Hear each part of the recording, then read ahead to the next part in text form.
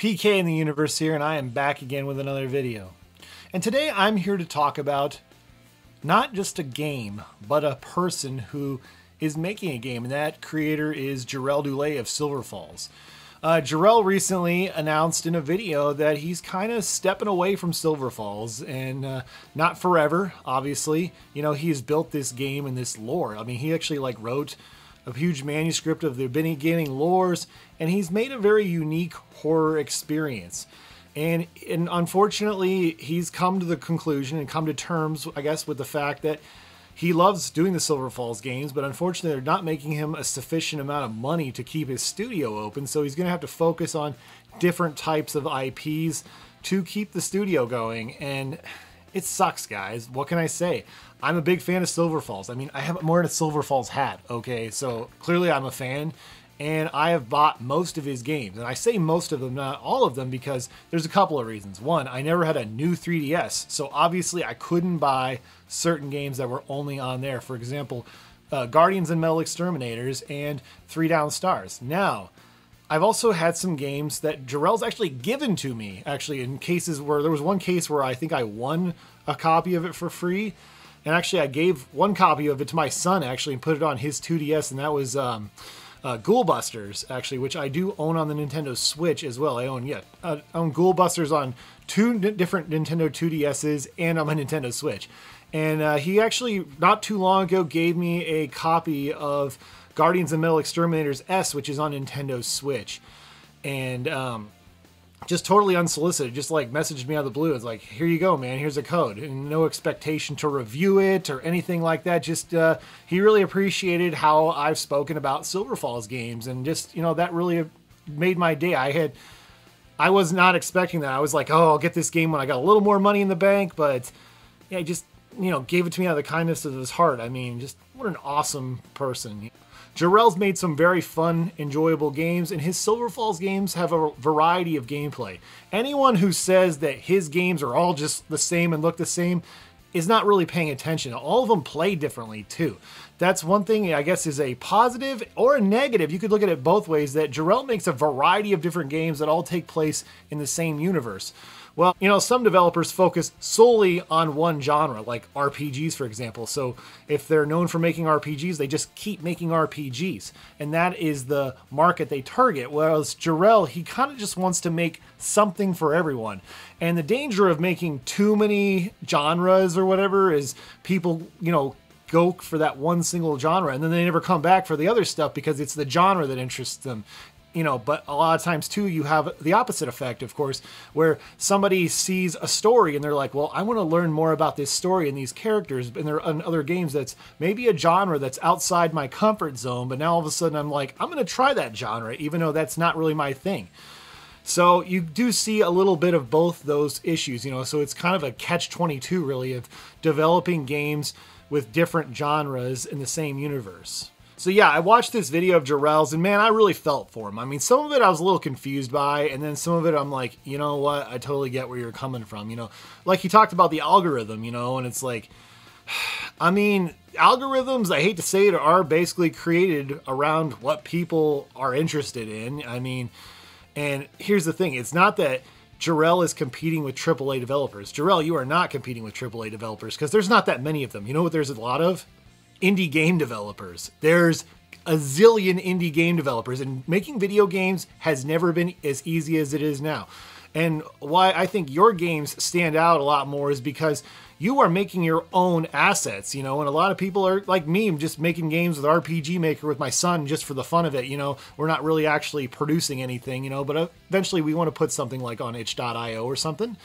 You know, and there's so many free games too. Gosh, there's an endless amount of free games, which ironically Jarrell actually makes tons of awesome free homebrew games, you know, just out of the kindness of his heart. And he does it, I think, too, to help him learn to develop for a specific system. So there's added benefit for him in honing his skills as a developer of different variety of platforms.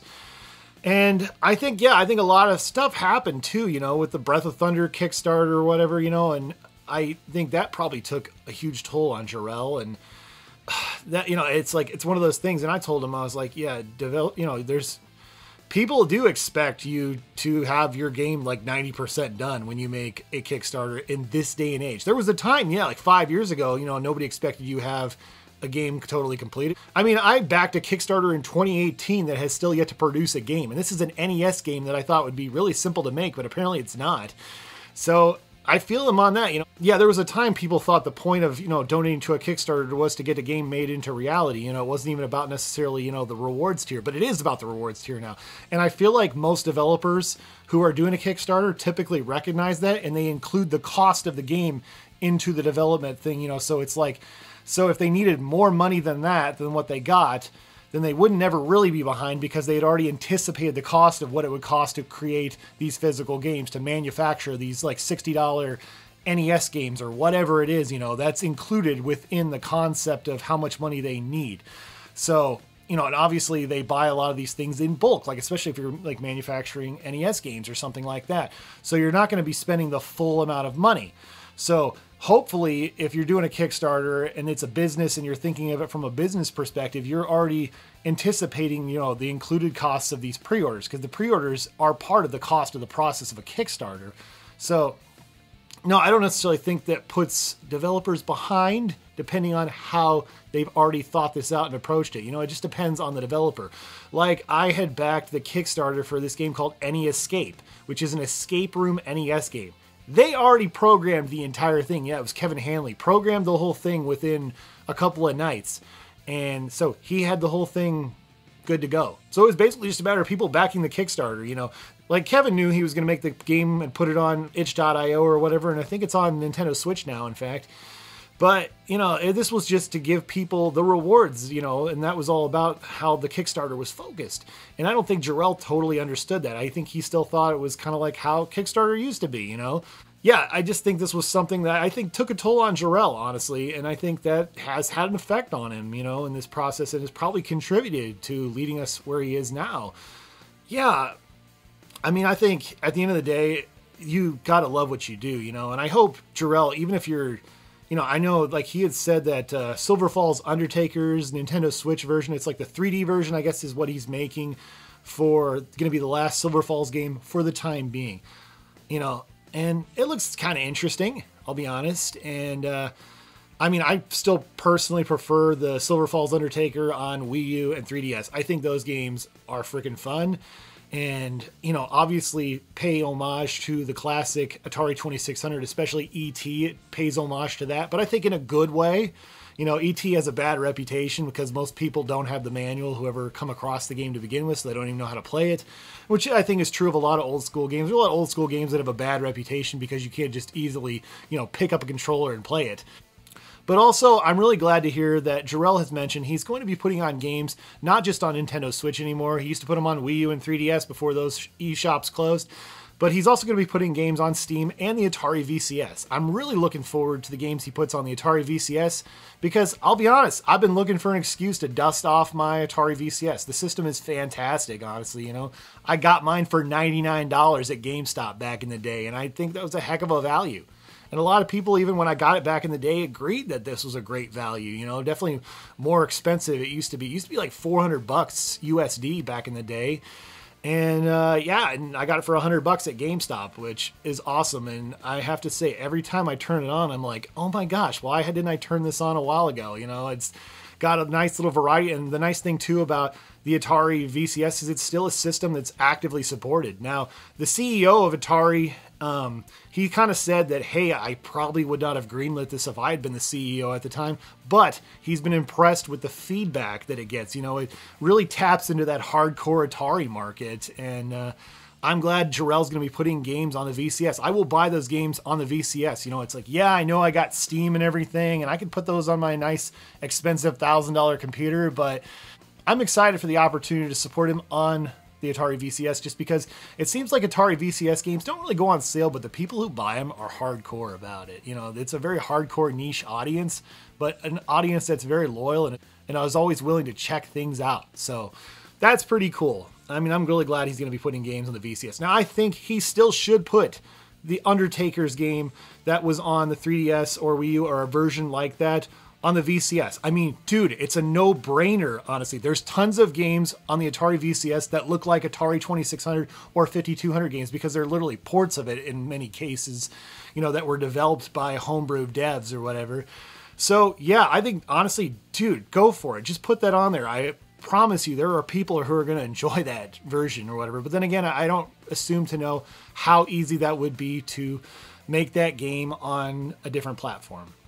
I think it's also worth mentioning the fact that it is not easy to take a 3DS or Wii U game and port it over to the Switch.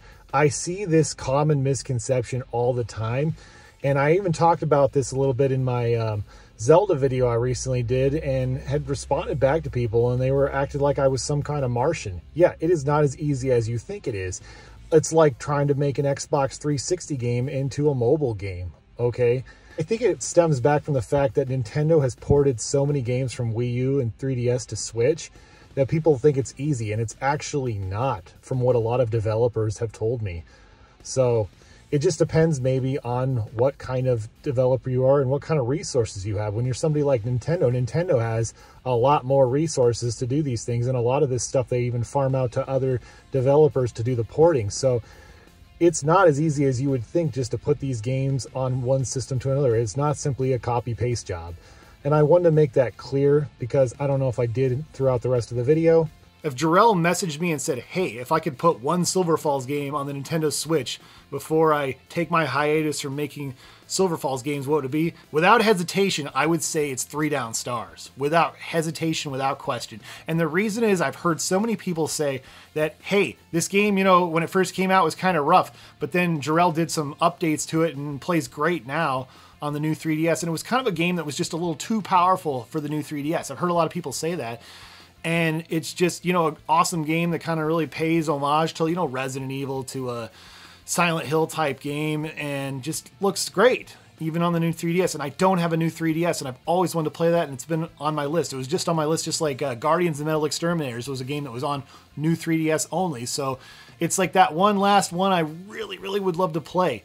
And I would love to see a remaster on Nintendo Switch if that's possible. But I understand, at the end of the day, Jarrell's got to keep his studio open. You know, we all got to do things we don't necessarily like in life, and that's just part of life, you know, especially when you're, as Jarrell said, he says, I'm living my dream. You know, I can kind of relate to this because my dad, you know, my dad had a dream when he was 6 years old, and at the age of 32, he finally got to live his dream and do it. And he did that job for like 30 years in different ways, in different capacities. And by the end of it, he got kind of bitter, actually, you know, and I told him, I was like, well, at least you got to live your dream. And he got kind of like frustrated with me. And I'm like, and I think at the end of the day, my dad, yeah, he did get to live his dream, but what he didn't get to live is his fantasy. You know, when you're a child, you know, when you're a kid, you think this is what you want to do because you see what the results are of that doing that, but you don't necessarily just see how much work goes into this. Making games is hard. Making games with RPG Maker is hard. I can't imagine what it's like developing from scratch. That is a lot of work. It is. Anybody who's ever tried to totally understands that. I mean, anybody who has criticism for how games are developed, it's like, go out and, you know, mess with RPG Maker for a few minutes. Okay, and then tell me it's freaking easy. Yeah, it's easy to just plop stuff down, but actually making pixels from scratch and stuff like that and making all this stuff. And yeah, sure, over time you develop your own assets that you can reuse and stuff, but it's still a lot of work and somebody has to do it. And if you don't have funding, that can be a huge challenge. And that's kind of what Jarrell's facing here. You know, it's like he, you know, is out there just doing his thing. He's just one guy. I mean, you hear so much about this or that indie dev or whatever, you know, made a game that just was super popular and did amazing. And yeah, and a lot of times they had help. It wasn't just one guy. And that's what Jarrell is. He's just one guy. He literally just does it all. He makes his own music. He makes his own assets. He writes his own stories. That is a lot of work for any person. That's like the job of like 5 or 10 people, you know, in most cases.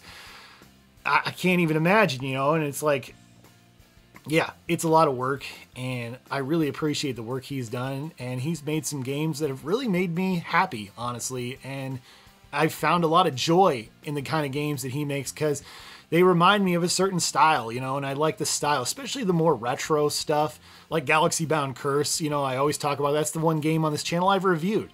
And yeah, it's one game on the channel I've reviewed, and you know something? We need to change that. So what can I do? I mean, at the end of the day, I'm some random dude with like 1,700, 1,800 subscribers, you know, so like it's a small audience, but I feel like I do punch above my weight in a lot of cases, you know, and maybe get a little more views than I rightfully should have.